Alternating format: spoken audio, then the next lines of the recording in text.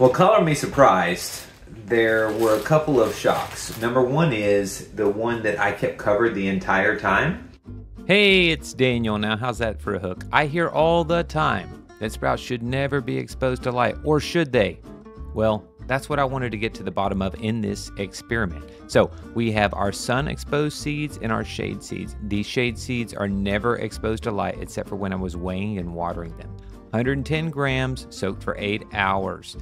The last day I decided I'm gonna expose them both to sun. And you can see this is actually the one that had been covered the entire time. And look, in just one day of having ambient light turned on, it almost matched the one that was exposed the entire time. Although you can see the one that was exposed the entire time is actually bigger and fuller. Okay, the final harvest. Our covered seeds come in at just over 3x yield. Actually, it was almost perfectly 3x yield because we did 110 grams.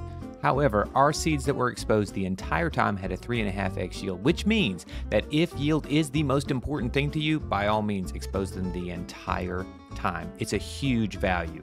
Both of them are insanely good in the sense that you're going to be paying 60 to 75 cents a day for a serving of broccoli sprouts. However, there is one major caveat, and I'm going to cover that here.